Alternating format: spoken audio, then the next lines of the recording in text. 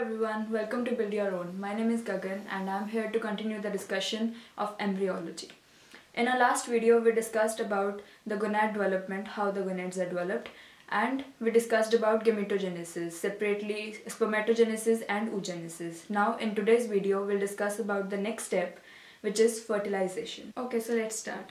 What is fertilization? Fertilization is the fusion of male gamete and a female gamete, and when they fuse together to form a zygote, this process is called fertilization. But before that, I want to remind you that after fertilization, as we discussed in last video, the secondary oocyte undergoes meiosis II. I told you in last video that only if the secondary oocyte is fertilized, then it will go under meiosis II. Otherwise, it will not go under meiosis II and it will simply ovulate during menstrual cycle. And before fertilization, the spermatozoa undergoes two main processes, which are capacitation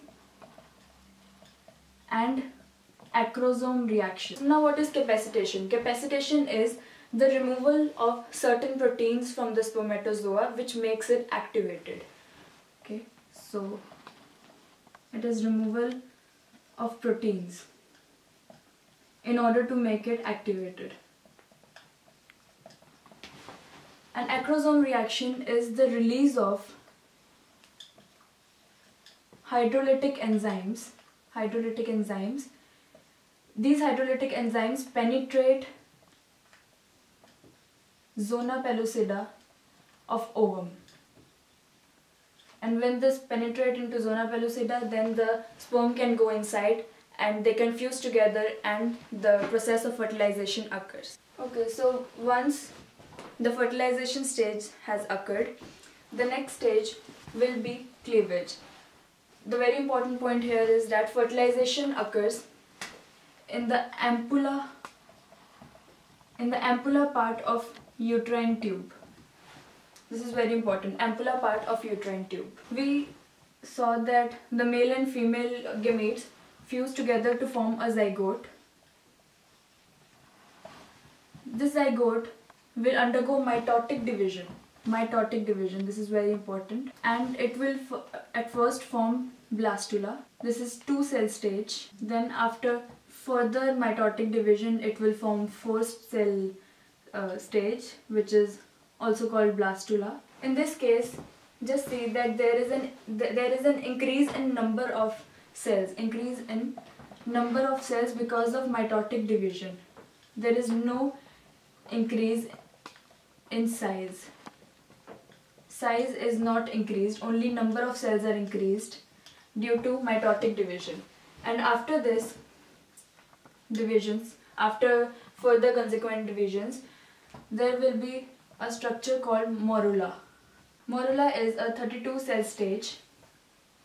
After this, when the morula forms a fluid-filled cavity inside it, this structure is called blastocyst.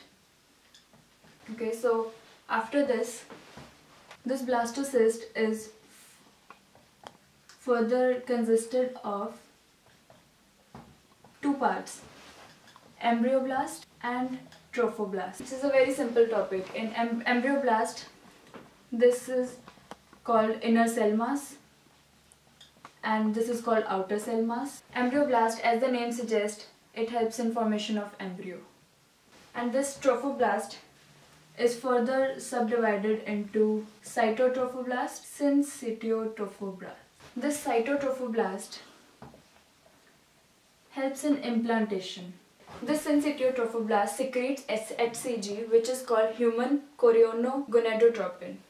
This hormone confirms that the pregnancy has occurred, and this also retains the corpus luteum. We know that corpus luteum secretes progesterone, which progesterone helps in retaining the endometrial lining so that the implantation can occur. So this was all about fertilization and cleavage. As we discussed the summary of today's video, we discussed at first about fertilization. Fertilization is the fusion of male and female gamete to form a zygote, and this process happens in the ampulla of uterine tube. After that, cleavage occurs. Cleavage is the mitotic division of zygote into blastula of 2-cell stage, then after that 4-cell stage, then after that 32-cell stage, which is called morula. When the morula forms a fluid-filled cavity, it is called blastocyst, and after blastocyst, it is divided into two main parts, embryoblast and trophoblast. Embryoblast helps in the formation of embryo, and trophoblast, which is called outer cell mass, is further divided into two main parts, syncytiotrophoblast and cytotrophoblast. Cytotrophoblast helps in implantation of the embryo, but syncytiotrophoblast secretes human chorionogonadotropin, which is a confirmation test for pregnancy, which is secreted in the urine, by the urine. So it confirms pregnancy, and it also retains corpus luteum. Corpus luteum is a structure which releases progesterone hormone, and the progesterone hormone's function is to retain the endometrial lining so that the implantation is okay. So this was all about today's topic. Our next topic will be the next stages of the embryology. Thank you for watching this video. You guys are amazing. Thank you for all the support, and please keep sharing and keep subscribing. Thank you so much.